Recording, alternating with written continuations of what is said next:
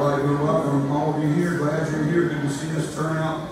We'll do some announcements just a little bit. But if you would, let's stand together. We'll say a little chorus that you know says, Jesus, there's just something about that name. Stand with me if you would, please.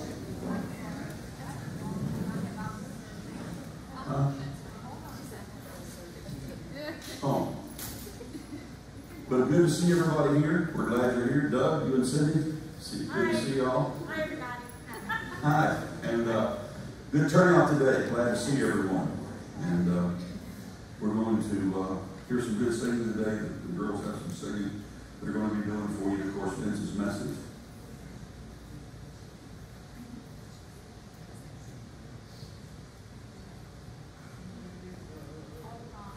Oh, you're all right. But for the record, I didn't pick the songs, they did. This is not my doing. We can do a lot of coffee, too. It's not wrong. Take that number to it. I don't need it. There you go. And for Megan, I guess you're running the words. We're going to be doing the first and last verse of Standing on the Promises here just a little bit also.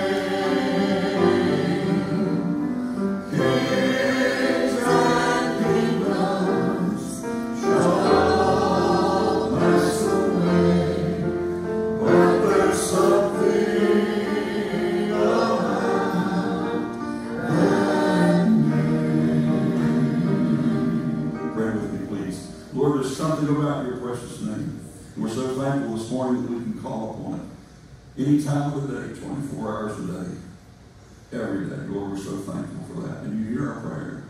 Lord, we're mindful today of a lot of people who are hurting. And I've tried not to watch it, and found myself watching the news about these 13 military personnel in Afghanistan. Lord, I pray this morning that you would be with those families and be with those who serve with them. And Father, we're just heartbroken over what's happened there. And I pray, Lord, for them. And many others, Lord, who are facing a storm right now. We think about what's going on in the Gulf Coast. And Lord, all we can do is give it to you, Father, and trust. And we know you hear our prayer. And Lord, that you will answer in your way and in your time. And we thank you for that today. Bless this service, Father. And I pray that you would be with the girls as they sing, with Vince as he brings the message this morning. And all that we do, Father, I pray that you would be with us this week and all that we do. And even next Sunday, Lord, next Sunday morning as we begin our Sunday school again and as we have our morning worship service. Lord, we give ourselves to you. Lord, forgive us where we fail. We pray in the precious name of Jesus. Amen. If you need to be seated, do so. We're going to sing another song, Standing on the Promises. And 2 verses of Standing on the Promises. Standing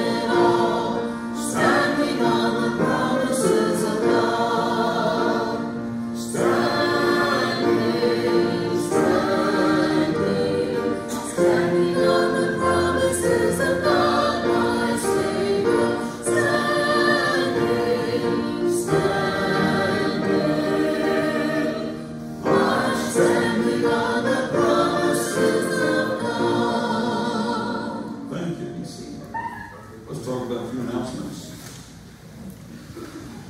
Next Sunday morning, Sunday school will start up again. That's a week early, or maybe 2 weeks early, but as to what we had previously announced. And then the board will meet on the 12th, and we'll go from there. But Sunday school will be starting again next Sunday morning. There's time on at 9:30, and it's normal. And then, of course, our morning worship service, that still will take place here in the Family Life Center, at least on through September 12th. Ladies' Bible study Tuesday, prayer meeting Wednesday. Let me move to Saturday. You're invited to the Nice in Town picnic that still is on tap. We feel like the weather's going to be clearing out by Friday, and things should be fine. Keep that in mind. Meal at 5, and if you'd like to bring a covered dish or a dessert, you're welcome to do that. There will be plenty of food there regardless of that, though. With regard to, I can tell you it's going to be baked beans, macaroni and cheese, pulled pork, and maybe some fried chicken for sure. And of course, drinks will be provided and bread as well. You're welcome to come. Singing starts at 6. Our special guests this year are going to be these three right here, and we're looking forward to it. And so come and be with us. Also, some fireworks that night, I believe, as the darkness approaches. So keep that in mind. Of course, homecoming is right around the corner. I believe, if my calculations are correct, homecoming is 2 weeks away. And our speaker that morning will be Reverend Doug Moore. And I believe the meal is the meal still not taking place? No meal, okay. But we are having homecoming. Keep that in mind. All right. Any garden circle's coming up. Well, that's not until September the 21st. But keep that in mind. And also this year, don't forget, as part of our homecoming service, there will be a memorial service as well. And so keep that in mind. That's all the announcements that I need to make at this time. Family Camp. Don't forget about Family Camp. Be in prayer for that. That is planned for October 8th to 11th at Camp Kodak. Are there any other announcements other than some other ones in the bulletin? Are there any other announcements that anybody wants me to make? I've got one. All right. Wayne had his surgery.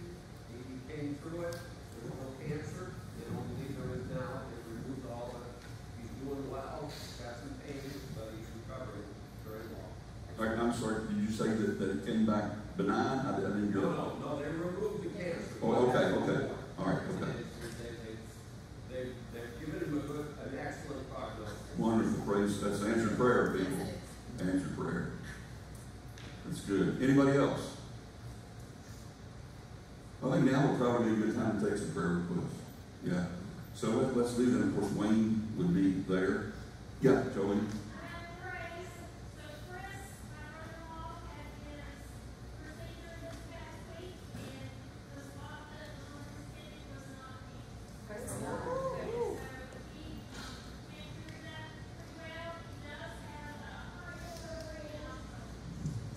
Okay.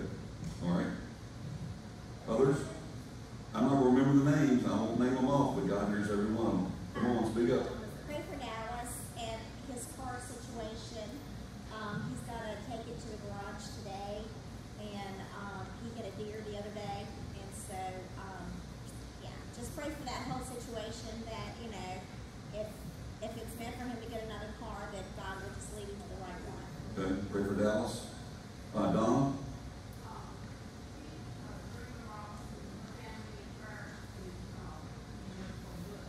Yes, thank you, Donna. I'm glad you know. It slipped my mind, but yeah, as most of you may have already heard, Butch Robinson passed away. So be in prayer for Greenland and Bulls. I have not heard when that service. I checked the funeral home site, but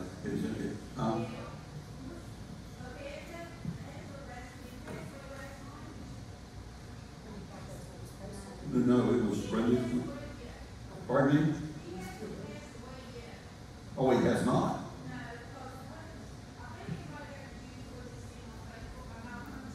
That's how I thought.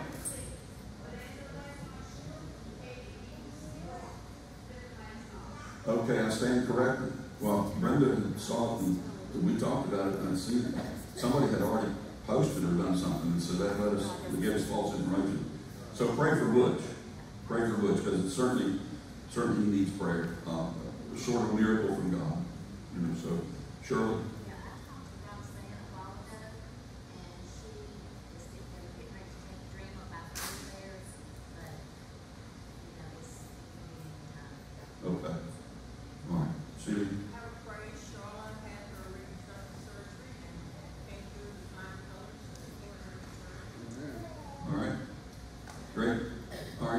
Anyone else? Pray for Bob Fitch. Bob? Okay, yeah, he's been in our prayer list here lately. And of course, a lot of names on, there's still some names on the back of the bulletin as well. Any others? Unspoken. Unspoken? Anybody? All right. Let's pray. God, we thank you that you hear our prayer. Lord, we're thankful for answered prayer. And we see answered prayer sitting here in this church. Every time we walk in it, we see it. And God, you answered prayer again by those who we've been praying for. And Father, there's still those who are hurting. And Lord, you heard every name mentioned. I'm not trying to recall every name. God, you heard every one of them. I will, Lord, ask you to be so close to Dreamer.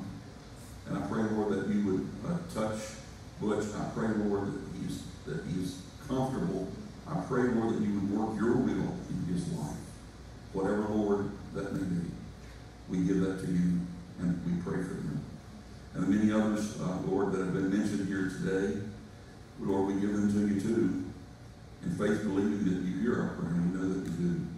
We thank you for it. Lord, I pray again for the servicemen's families and women, all that are still in harm's way.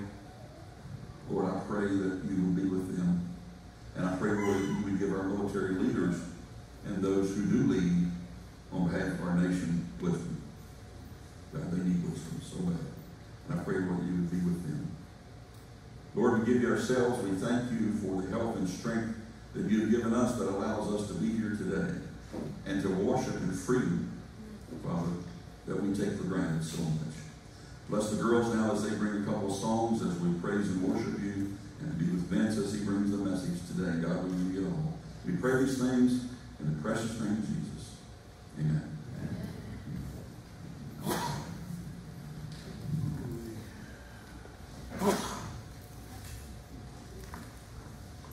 Would you stand and join us this morning? Our first song is Our God.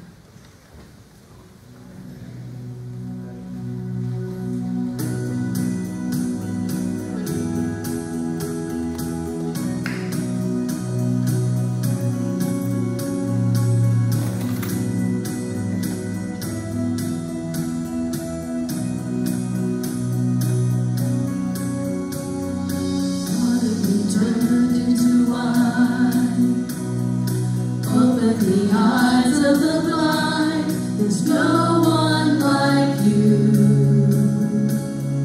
none like you. Into the darkness you shine, out of the ashes we rise, there's no one like you, none like you. Greater, our God is stronger, God, you are higher than any other. Our God is healer, awesome in power, our God, our God.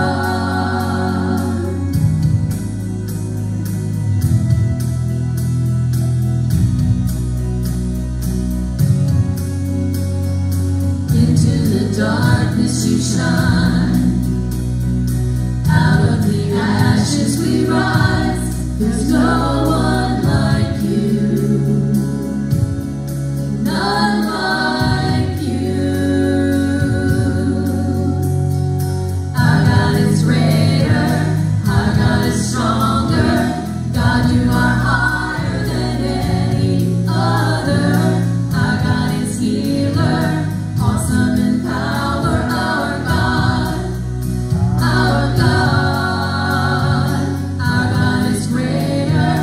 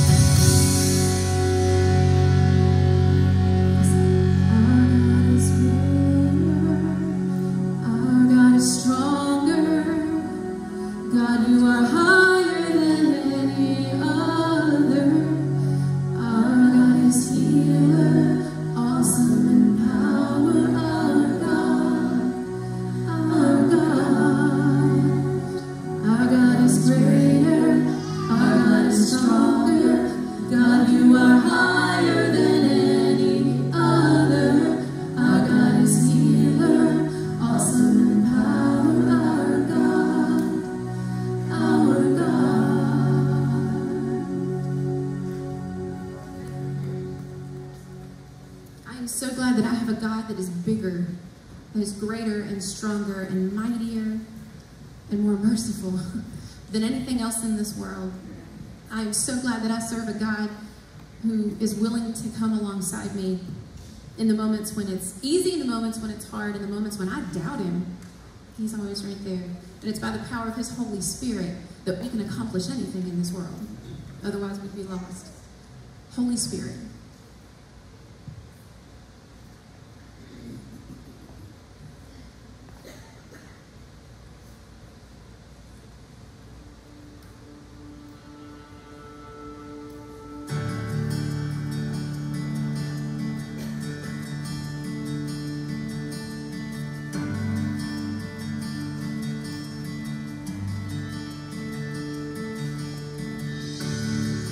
There's nothing worth more that could ever come close.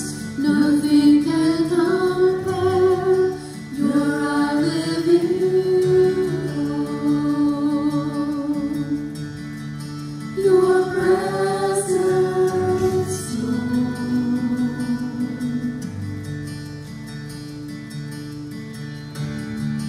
I've tasted and seen the sweetest of loves, where my heart becomes free and my shame is undone. Your presence, Lord.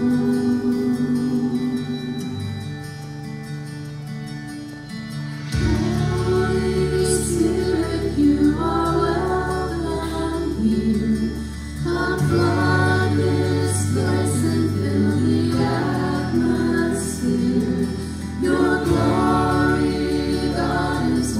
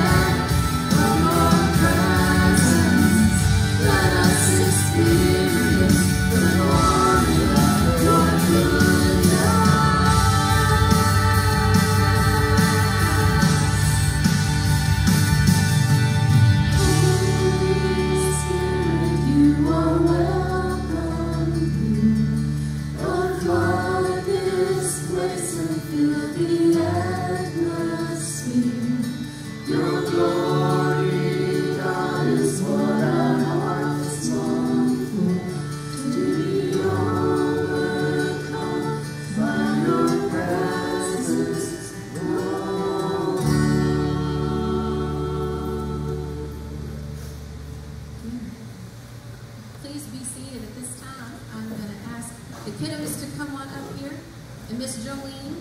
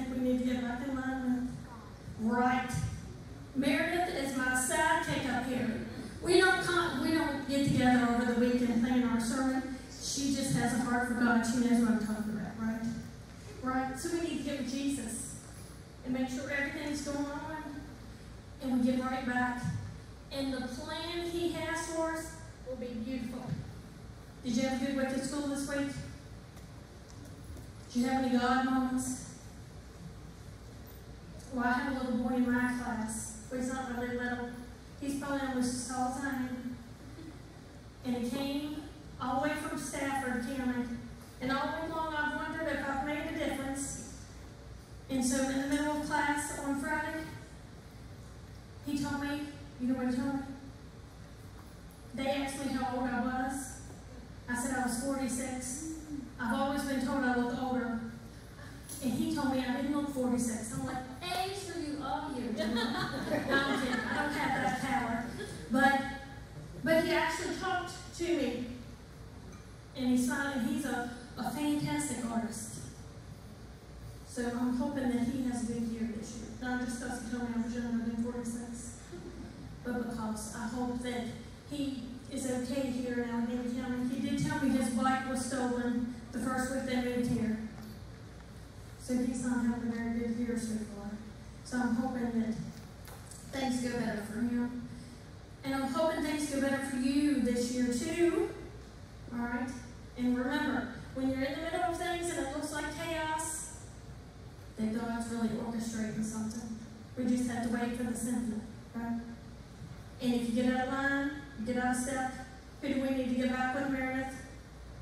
Right, God. We need to get back with the heartbeat. Dear Lord, thank you for this day. Thank you for these little folks here and even the ones that they're seeing. We're thankful that a lot of times when our world looks like chaos, that you were there and you can see the big picture. You see the symphony that you're orchestrating. We know the beautiful music that you provide for us. We don't always understand your plans, but we know they're good, and we know they work out for good for those that love you and serve you. We're asking that you bless this school year for these young folks that are up front and the ones at their seats, and just help us to glorify you in each and every day. We ask all this in Jesus' name. Amen. And I'm not here next week. Okay. Thanks. All right. Vince, come on up. Children's Church. Oh, yeah, there is. I'm sorry. Yes. There is Children's Church. Miss Crystal will take you guys next door. There's one more announcement I wanted to make, and that has to do with the evening service. There's a plan tonight to record the evening service, his message, just like we do now. And so I just wanted to pass that along to you. If you're unable to be here for the evening service, and search for it and listen to it. Our pastor is really going on some wonderful messages in the evening services on prophecy and the scriptures, and he is all over the place with regard to scriptures and tying it all together. That and guy's all over. But it's quite amazing. And those who have been here will tell you the same thing. That we want you to come. We want you to be here. I've got to listen to it later, tonight or tomorrow. Brenda and I will be out of town starting this evening. But I did. So last Sunday I mentioned it, and so there's an effort going to be, not just today or tonight, but for future Sundays as well, to record the evening service. That's the plan. Anyway, so I just wanted to pass that along. All right. Thank you, sir. Am I on? Does it sound like I'm on? Yes. Okay. All right. We are still in the Gospel of John, chapter 1, and probably will be for a little bit longer. It's a very deep chapter, so it's a very long chapter to preach through.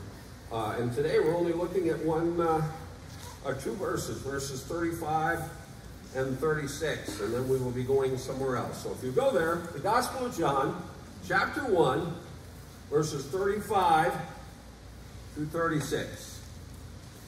Hear the word of God. It says, "And again the next day, John was standing with two of his disciples, and he looked at Jesus as he walked and said, 'Behold, the Lamb of God.'" Let's pray. Lord, as always, I come before you in weakness. And as always, I ask that you would give me a clear mind and even an eloquent tongue. But I pray even more than that, Lord, that no matter what happens, you would take things from your word and you would deposit them in every heart and mind in this room, including my own, and bring forth fruit from what you plant even years from now, long after we've forgotten where we heard it. And I pray it in the mighty name of Jesus Christ our Lord. And all God's people said, Amen. Amen. You will find, if I am with you for a good long time, that 60s television ruined my brain. I will use a lot of analogies involving 1960s sitcoms, and today is no different. In 1963, NBC TV came up with a hit show called My Favorite What? Martian. Now, the story was what you call a fish out of water story. That's where you take somebody from one place and you put them in another place that's completely different from where they ought to be. The person who was a fish out of story, or fish out of the, fish out of what? Fish out of the tank, fish out of water, was none other than the Martian, and he was played by Ray Walston. There was that fish out of water, and there was also the protagonist. Now, protagonist is the good guy. He's the person you relate to. He was played by Bill Bixby, who was a journalist named Tim O'Hara. The two came together because the Martian crashed his ship near where Tim O'Hara was, and Tim took him in, and the two of them hid who he was while he was fixing his ship, which for the next few years the show was on, he never managed to do. Now, the thing about this Martian was he looked just like an ordinary guy. In fact, Tim kept telling people he was his Uncle Martin. But he was not an ordinary guy. He had antennae that would come out of his ears, or just above his ears, and always to the sound of whoo, right? And he could read people's minds, and he could make things move by just moving his finger like this. So you have a protagonist, you have the fish out of water, and you also have this kind of sidekick who kind of knows what's going on, but doesn't know what's going on. And if I remember correctly with that show, which I haven't seen in years, it was Tim O'Hara's girlfriend, who kind of knew what was going on, but didn't quite know what was going on. And then you had the antagonist. Antagonists are usually hostile. In this case, she wasn't hostile, she was just clueless. It was his landlady who was forever walking in on things at the most uncomfortable moments. Now, it was a hit show. NBC had a hit show, and ABC TV said, whoa, we could do that too. So the very next year, in 1964, they came out with the exact same story, only they changed a few things. This one was called Bewitched. You didn't know it was the same story, did you? It was. The fish out of water was Samantha Stevens. She was a witch in a world where there were not a lot of witches. She didn't move her finger like this. She moved her nose, and I can't imitate it. It would go tinkle, tinkle, tink. And then things would happen. Now, the protagonist was her husband, Darren Stevens, who was this kind of hapless ad executive who just wanted to live an ordinary life, and he was trying to get Samantha to just hide her powers and keep him from everybody. He also had a clueless sidekick, his boss, Larry, who kind of knew something was strange, but didn't quite know what was going on. And then he had an antagonist. That was Mrs. Kravitz, who lived across the street and was always in the window with binoculars trying to see what was going on over there. She was married to the guy that later played the Maytag repairman, if you remember. So CBS was watching all this, and they said, boy, we got to get some of this ourselves. So they took the exact same story and created yet another show in 1965. It was called I Dream of Jeannie. Same exact thing. The fish out of water was Jeannie, played by Barbara Eden. She didn't go like this to make things move. She didn't go tinkle, tinkle, tink. She closed her arms and went, oh, yo, yo, yo, yo, yo. Right? Now, the protagonist was Tony Nelson, played by Larry Hagman. He was an astronaut who just wanted to live an ordinary life and was forever trying to get Jeannie to stop doing her magic tricks. He had a clueless sidekick named Major Healy, who was played by the same guy who was later on the Bob Newhart show. I'm telling you, my mind is destroyed by television. And he had an antagonist, Dr. Bellows, who was always trying to figure out what was going on there. Now, all of them had hits, even though all of them were telling the exact same story again and again and again. Now, I want you to take that idea, and as usual, I want you to multiply it by 1 billion, and I want you to double up and multiply it by another 700 trillion, double it up again, and then go through the process again, and you might be coming close to what I'm actually talking about. Because stories are retold in the Bible again and again and again also. Sometimes they're the exact same story, it's only the context that changes. We're going to look today at Abraham and see how he plays into the Lamb of God that John is talking about. So, go with me to Genesis. Keep something in John. We will go back there before we're finished. Go to Genesis chapter 12. I'm not there myself. Genesis chapter 12. Just going to read a couple of verses here right at the beginning of the chapter. Now, Abram, or Abraham as his name would become, lived in a place called Ur of the Chaldees, which was roughly what Iraq is today. There was no such thing as Israel at the time. There was no such thing as the Hebrews. He was the first Hebrew. And he was a Hebrew because God said he was a Hebrew, and he brought forth the Jews from him. Here's where he tells him in verse 1 of chapter 12. Now the Lord said to Abram, go forth from your country, and from your relatives, and from your father's house, to a land which I will show you. That land would ultimately be Israel.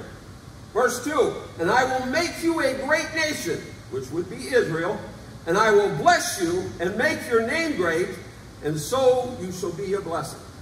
Now, how has he been a blessing? Well, he brought forth Isaac, which we're going to talk about, and Isaac brought forth Jacob, and Jacob brought forth 12 sons who became the progenitors of the 12 tribes of Israel. Moses and Aaron and the priesthood came from Levi, David and Solomon, and ultimately Jesus came from Judah. They blessed the world with the very scriptures that we are now reading. And they further blessed the world by bringing us Jesus Christ in the flesh. All these promises were kept, but to Abraham they must have seemed a little strange. You know, the great irony about Abram's name, does anybody know what it means? It means father. His wife was barren. By the time God called him, he was 75 years old, and Sarah was only a few years younger. These were not people who were expecting to have children. So when he thought about God bringing forth a nation from him, he thought, well, he must mean my servant. Go to chapter 15 and look at verse 2.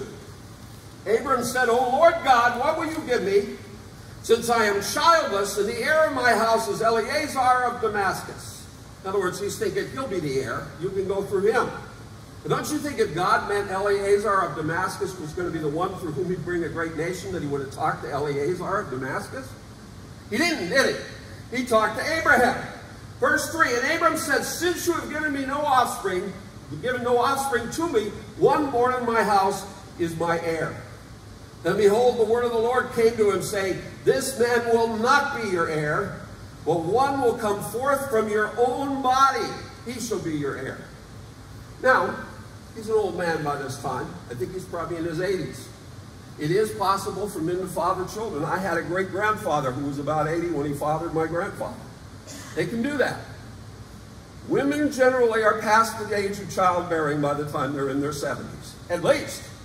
And they were thinking about this, and he looked at Sarah, and Sarah looked at herself, and they said, well, she wasn't having children when she was young. She's certainly not going to have any now.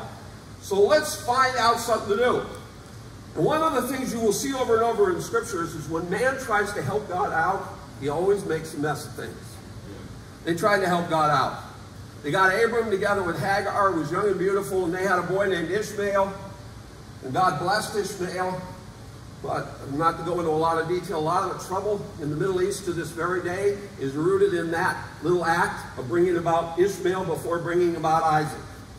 So, in chapter 18, if you go there, just setting up context, chapter 18, verses 9 and 10. I only use this Bible for preaching, and I haven't been in Genesis in a while, and the pages don't want to turn. Verse 9. Then they said, and what they said is two angels and the Lord himself, where is Sarah your wife? They were speaking to Abram.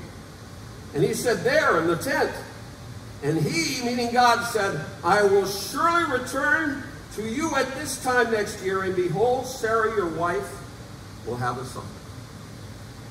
You know how old Abram was by the time he had Isaac? He was 100 years old. Talk about a late life thing. And Sarah, I don't know the exact age, but she was in her 90s. Was this a miraculous birth? Tell me like you mean it. Is that a miraculous birth? Could man do that? Only God could do that. Has that ever happened before, God bringing about somebody by a miraculous birth? Have we ever heard about that in the Christian church? We generally talk about it around Christmas time. Megan, are you up there? Did I get that first verse? See, I have to have my glasses off so I can't see her. They have to be on my head because Katie says I look like Hitler when I let my bangs go down. And if there's one thing a preacher doesn't want to do, he doesn't want to look like Hitler. right? So, here's the verses. Luke 1, 30 through 31. Read it with me. And the angel said to her, "Do not be afraid, Mary, for you have found favor with God. And behold, you will conceive in your womb and bear a son, and you shall name him Jesus." You know the story. The angel appeared to Mary, but she's a virgin. Virgins don't have babies. And she asked about that. Next verses. Read it with me. But Mary said to the angel, "How will this be, since I am a virgin?" The angel answered and said to her, "The Holy Spirit will come upon you, and the power of the Most High will overshadow you. For that reason also the Holy Child will be called the Son of God." One more verse there. When he heard about it, Matthew was suspicious. He heard that the Holy Spirit had made his wife pregnant. That doesn't usually happen, so he wondered, and God sent an angel to speak to him.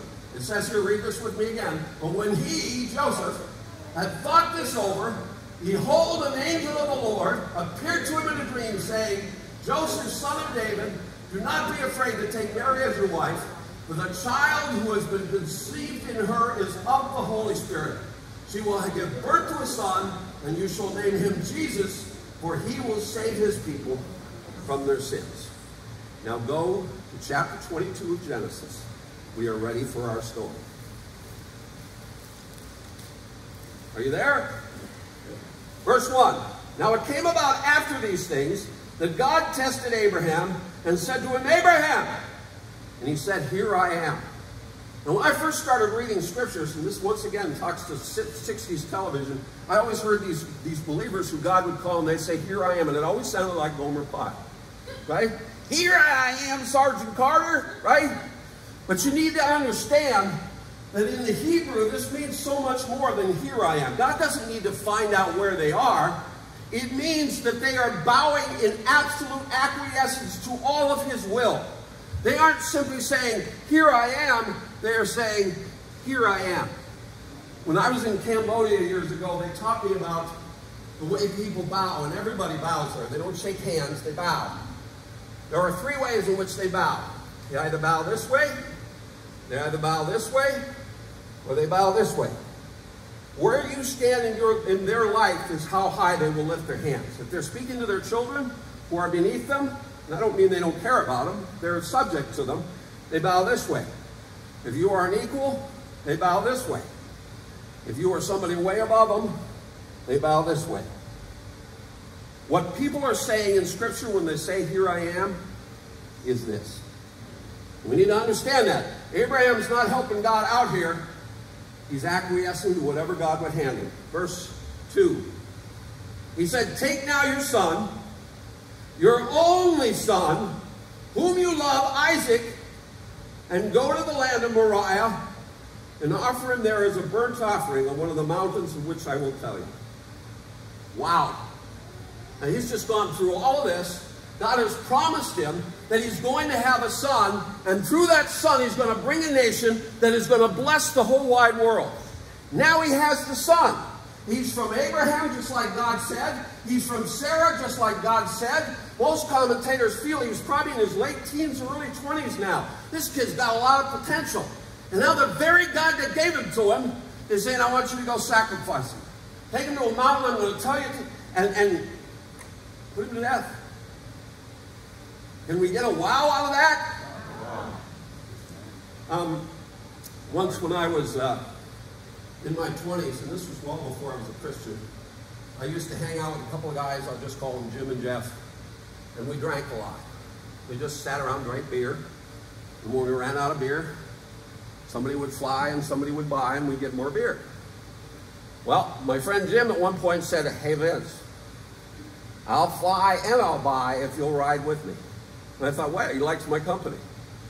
Well, so I went out with him, and I realized the reason he wanted me with him was not because he liked my company, but because he had a motorcycle. And he needed somebody while he was driving to carry the beer. That was it. I had to hold on to him with both arms on the way to the liquor store. I could only hold on to him with one on the way back. And every time he'd take a corner, neither one of us was in good condition. That street would start coming straight for my face, and I would back away from it. You know what happened to the bike whenever I backed away from it? They threw it off balance, and he would have to correct himself in the street. We'd take another corner, street start coming at my face. I would move away from it instinctively, which would throw us off balance. And finally he said, you know, Vince, you're going to have to stop leaning away from me. You got to start leaning with me or we're both going to die. So I did it. I did the counterintuitive thing. I looked at that street coming towards my face and I leaned into the street. And everything went smoothly after that. Sometimes the safe thing, the right thing, is to do exactly the opposite of everything your instincts are telling you to do. God is not always going to tell us to do something that makes sense. This couldn't have made sense, and yet in verse 3, watch this. In verse 3, we have Abraham responding. So Abraham rose early in the morning and saddled his donkey and took 2 of his young men with him and Isaac his son, and he split wood for the burnt offering and arose and went to the place in which God had told him. Verse 4. On the 3rd day, Abram raised his eyes and saw the place from a distance. Abram said to his young men, stay here with the donkey. I and the lad will go over there, and we will worship and return to you. Now, I want you to understand, he is not lying to them. They were going to worship. He was worshiping God by being obedient, even in a moment when it didn't make any sense to him. Even when it broke his heart, he was being obedient to the Lord. Job, when he was suffering under the hand of the Lord, he said, even though he slay me, yet will I trust him. That is worship. That's not to take anything away from music. We can worship with music, but music is not the full extent of worship. Worship is the life we live in worship with God, doing things sometimes that are absolutely crazy and terribly frightening for us. Amen? Amen. They were going to worship. Abraham was going to sacrifice his son, and that was a form of worship. Verses 7 and 8. Isaac spoke. Did I read 6? No, verse 6. That's important too. Yes. Abram took the wood of the burnt offering and laid it on Isaac his son, and took in his hand the fire and the knife, and so the 2 of them walked together. Now, a couple of things about this. First of all, Abram is over 100 years old, and Isaac is probably in his teens or his 20s. Who probably carried all that wood up the hill? I'm thinking Isaac, right? Did we ever have a son who was obedient to his father on his way to a sacrifice and carried his own wood on his back? That sounds familiar. It sounds like an old story. Can I get the next verse? Chapter 19 of John. They took Jesus, therefore, and he went out, read this with me, carrying his own cross to the place called the place of a skull, which in Hebrew is called Golgotha. It had happened before. Let's go on to verses 7 and 8. Isaac spoke to Abraham, his father, and said, my father. And he said, here I am, my son, once again. And he said, behold the fire and the wood, for where is the lamb for the burnt offering? Where is the what for the burnt offering? The lamb for the burnt offering. Verse 8, Abram said, God will provide for himself the lamb for the burnt offering, my son. So the 2 of them walked on together. Now hold on to that. We're going to go back to those verses a little bit later. But first let's look at 9. Then they came to the place of which God had told him, and Abraham built the altar there and arranged the wood and bound his son Isaac and laid him on the altar on top of the wood.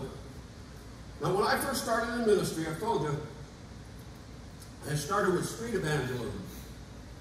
And I was with a group. They used to take meals out to the street, and we would preach the gospel from the back of a truck, and then we'd feed them. My job eventually just became, I would preach a quick gospel, and then I would go out into the crowd and just kind of walk around and try and keep the peace. Because a lot of the people who came to those things were not people who were inclined to peace. There was a reason they were on the street. They would fight with each other over everything. And you were just there to walk up to people and to casually say, CJ, please be at peace. They weren't all peace, called CJ, but I'm going to throw you under the bus. We're trying to keep the merchants happy. We don't want any trouble. If you guys could be at peace with one another and not fight with Doug, that would be good for all of us. And it was amazing. Usually they agreed to it because they thought, you know, next week they'll be out to feed us too. We don't want to chase them off. And they would agree to it. Then the third thing that I would do along with others is I'd grab a trash bag and we'd pick up trash from all over the parking lot. Because they would drop their plates everywhere. And the rule was, make it look cleaner than it did before you got here. Don't just pick up our mess, pick up every mess. So I went to the van, and I grabbed a bag, and there was a man sitting in there crying his eyes out. He was a Native American man. Now the only reason I share his ethnicity is because that was important to him, as you'll see in the story. He saw me, and I saw him, and I looked at him, and I grabbed the bag and went on my way. And I was off picking up trash, and there was this red-headed kid, I never saw him before or after, who was about to get in a fight with somebody. And I started doing my usual thing. You need to be at peace. Let's be at peace.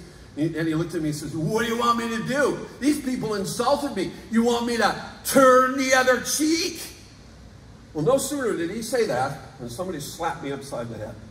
It wasn't him. It was an open palm, and I looked, and there was that man I'd seen in the car. And he's shouting at me, he says, so you don't want a red man in your car? And then he swatted me again. It was actually with his left hand. He swatted me on the right side of the head again. Now, three things I want you to know about this man that I could see. One, he was so drunk he could barely stand. Two, he had no right arm. He had only a left arm. And I don't remember what, oh, the third was he was emaciated. He was so thin that he looked like he seldom ate. But I felt led, as he slapped me, to do nothing. I didn't even remember that. I wasn't trying to teach a lesson to the red-headed guy. I just, you know sometimes how the Spirit will give you peace in a moment that there ought not to be peace? I had peace. And I just stood there. I closed my eyes, and he kept swatting me on the head 3 or 4 times. Hard. And I just took it. And each time he swatted me, he got more embarrassed about his own behavior. And eventually stopped and ran away crying. Now, I need to tell you something about my taking the swats that I was taking from him. I don't pretend to be a tough guy. I'm not Tony Soprano over here, right? But the guy was emaciated, he was drunk, and he only had one arm. I think I could have taken it, but I didn't. And it wound up embarrassing him. And what's more, the red-headed guy, when I remembered him at the end of it, was just standing there with his mouth wide open. Remember what he said just before that? What do you want me to do? Turn the other cheek? And I never saw him again, but I hope the Lord used that, because I think he used me as fodder in that story. Now, why am I telling that to you? Well, I'm telling it to you because sometimes faithfulness to the Lord requires us to give in weakness to people that we are stronger than. Right? Isaac, again, was 17, maybe 20-some years old. Abraham was over 100 years old by this time. If you were putting Las Vegas odds on who would win a battle between those two, all of your bets would certainly be on Isaac. So for Abraham to have tied him to the altar, Isaac had to have let him do it. You see what I'm saying? He didn't grab Isaac and Isaac fought and said, no, Dad, no, Dad, no. He did what he was told. He did his father's will. Have we ever heard that story before? Next verse, Philippians chapter 2, verses 6 through 8.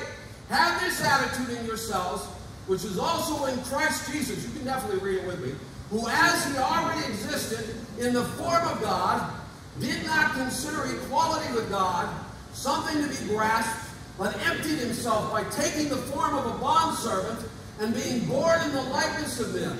And being found in appearance as a man, he humbled himself by becoming obedient to the point of death on a cross. Jesus didn't die on a cross because he couldn't get away.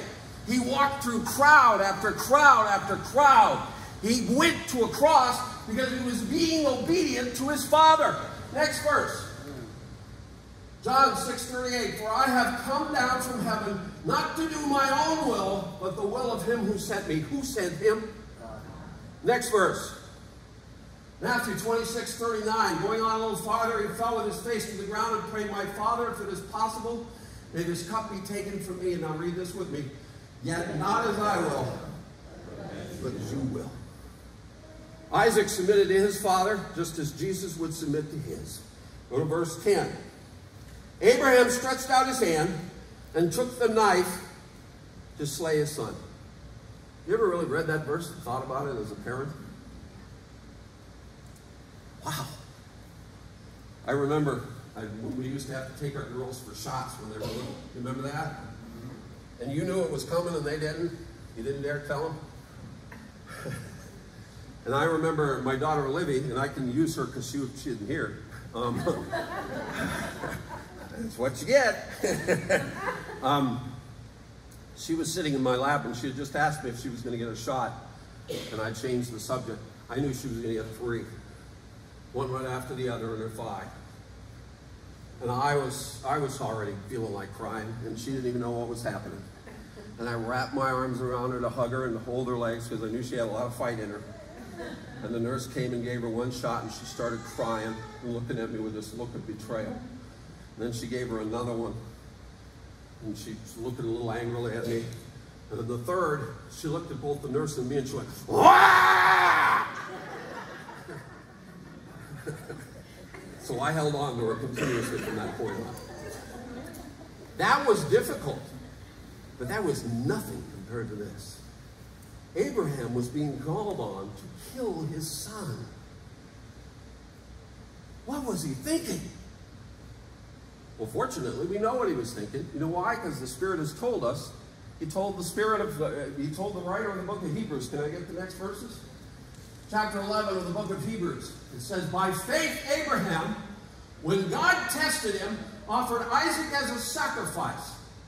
He who had embraced the promises was about to sacrifice his one and only son, even though God had said to him, it's through Isaac that your offspring will be reckoned. Now watch this. Abraham reasoned that God could even raise the dead. And so in a manner of speaking, he received Isaac back from death. What was Abraham thinking? He was thinking, God made a promise that my son was going to bring forth a nation of people, and there's nothing I can do to end that. You want to talk about worship. And he's saying, God can raise the dead. After I kill him, God will raise him from the dead. Did anybody ever raise their son from the dead before? I don't have a verse for that. Genesis 22, verses 11 through 12. But the angel of the Lord called to him from heaven and said, Abraham, Abraham. And he said, here I am. He said, do not stretch out your hand against the lad, and do nothing to him, for now I know that you fear God, that you have not withheld your son, your only son, from me. Now I want you to understand that God did not need to do this in order to know what was in Abraham's heart. God uses what's called anthropomorphisms. He explains things to us that make sense to our human minds. He didn't have to find out what was in Abraham's mind. He knew what was in Abraham's mind before Abraham ever had it in his mind. Look at Psalm 139, if you would. David writes this next verse. Lord, you have searched me and know me. You know when I sit down and when I get up. You understand my thoughts from far away. You scrutinize my path and my lying down and are acquainted with all my ways. Even before there was a word on my tongue, behold, Lord, you know it all. I read these verses when I was a new Christian, and just before I was doing that, I was practicing my prayers before I went to God. And it suddenly dawned on me, he hears me practicing. I might as well wing it, right? Nothing is hidden from God. Next verse. And there is no creature hidden from his sight. How many creatures? None. No creature hidden from his sight, but all things are open and laid bare to the eyes of him to whom we must answer. None of this stuff was hidden from God. He already knew how Abraham would react. You know why he did all of this? I believe he did it to give us a picture of Jesus Christ. He did it because Jesus is all over this passage. Go back to verses 7 through 8. Oh, did I read 13? Did I read 13? No, okay, hold on. Then Abraham raised his eyes and looked, and behold, behind him a ram caught in the thicket by his horns. And Abraham went and took the ram and offered him up for a burnt offering in the place of his son. Now, what did he offer in his place? A ram. The Los Angeles football team is called the what? Rams. The Rams. It was a ram. But do you remember what he said in verses 7 through 8? I said we're going to go back there. Go back there. 7 through 8. Isaac spoke to Abraham his father and said, my father. And he said, here I am, my son. And he said, behold the fire and the wood, but where is the lamb? The what? The lamb for the burnt offering. Abraham said, God will provide for himself the what? The lamb for the burnt offering, my son. So the two of them walked on together. Well, what was supplied to him? Was it a lamb or a ram? It was a ram. That's why I did the Los Angeles Rams thing, because they run. I don't want you to confuse them. Right? He gave him a ram. So was Abraham prophesying or not? Yes, he was prophesying. Go back to John, where we see the lamb that God has supplied. Chapter 1 of John, verse 35 and 36. Again on the next day, John was standing with two of his disciples, and he looked at Jesus as he walked and said, behold, the what? The what? The what? The Lamb of God. The two disciples. Oh, I'm going too far. Behold, the Lamb of God. This is the lamb of the sacrifice that God would supply. He did supply that lamb of the sacrifice. He did bring it just as he had promised. Let me give you something else that's interesting. You remember the mount that they were on when he tried to offer Isaac? Mount Moriah. There are 3 mounts right around where Jerusalem is. There's the Mount of Olives, there's Mount Zion, and there's Mount Moriah. Katie and I have been to Mount Moriah. We've been to all 3 of them, actually. When we've been to Mount Moriah, there are a couple of sites that are recognized in different churches as to where Jesus died on the cross. The Catholic Church has one site, which is indoors, and you go and see it at a, I don't know what you call it, a shrine. It wasn't indoors then, they're not claiming that, but you go and see it at a shrine. But a much more promising version is a place called the Garden Tomb, which is on Mount Moriah. It is, it's on Mount Moriah. The Garden Tomb is just down the hill about a half a block from this big rock quarry. Can you show them the rock quarry? Do we have it there, Megan? I don't know if you can see it. Do you see a skull in there? Can you see the skull? The eyes? What was Golgotha called? The place of the skull. That skull is still, I believe that is the place. I believe that skull is still there. They say that they used to sacrifice there, they used to crucify there 2,000 years ago. And because there is a grave just of a rich man, they know because of the cistern and everything just down the hill, is a very promising site as to where Jesus was killed. Now it's in Palestinian territory. And they don't like us sitting there staring at it, because in Palestinian or Muslim theology, Jesus doesn't die on a cross for sin. Nobody dies on a cross for sin in Muslim theology. They're offended by somebody dying on a cross. So they would scream at us and yell at us and honk at us and tell us to stop looking, that Jesus was never there, blah, blah, blah. And we asked, well, why don't they just destroy it then? They hate it when tourists watch it. Well, it turns out, I think you can see them, there are Muslim graves on top of that hill. Guess what they can't touch? Muslim graves on top of that hill. I don't know about you, but for me it almost seems sovereign. They don't get to destroy this. Now what's especially interesting, and I'm going to end with this, is that if you stand looking at that place where the cross may have been, and you look to your right, you can see the Temple Mount. You can see it over on Mount Zion. And if you were up on a cross, I didn't try it, they didn't offer it, and I wouldn't have taken it anyway. If you were to look over to your right, you would have seen all these people walking on the Temple Mount. If Jesus died there, he died with the temple in full view of his eyes, which makes a certain passage in Isaiah 65, if you would go there, especially interesting. Now, I don't know, but here's what it says in Isaiah 65, 2. I have spread out my hands all the day unto a rebellious people, which walketh in a way that was not good after their own thoughts. Is Jesus spreading out his hands all the day long to a disobedient people in that very place on Mount Moriah? And was Mount Moriah the same place where Abraham took Isaac to offer him as a sacrifice? I think that possibility is theirs. But all I can do is report, and you decide. Let's pray. Lord, I praise you for all the stories that are in your word. Because we know they are not just tales. And within those stories are stories and more stories, and all those stories tell the one story of our Lord Jesus Christ. And we thank you that that one story is the reason for living. That story is the one thing that keeps us living forever. And we praise you for all of this in the name of our Lord and Savior, Jesus Christ. And all God's people said, amen. Just please stand and join us in a closing song.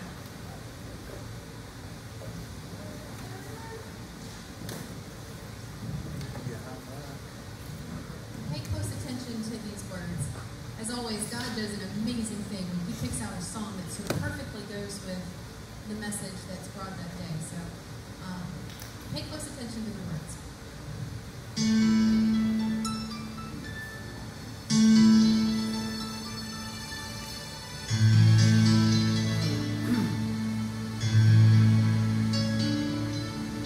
Wonderful, merciful Savior,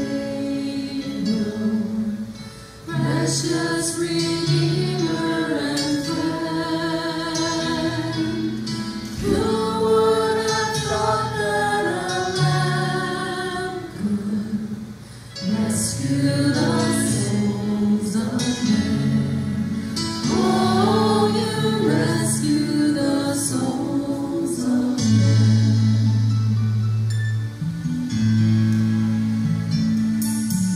Counselor, Comforter, Keeper, Spirit we long to embrace. You offer hope when our hearts have hopelessly lost the way. Oh, we've hopelessly lost the way. You are the one that we praise. You are the one we adore. You give the healing and grace. Our hearts always hunger for. Oh, our hearts always hunger for. You are the one that we praise. You are the one we adore. You give the healing and grace. Our hearts always hunger for.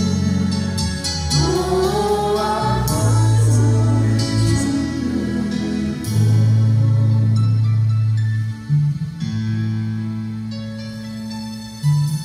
Almighty infinite Father, faithfully loving your own, here in our weakness you find us, falling before your throne. Oh, we're falling before your throne. You are the one that we praise. You are the one we adore.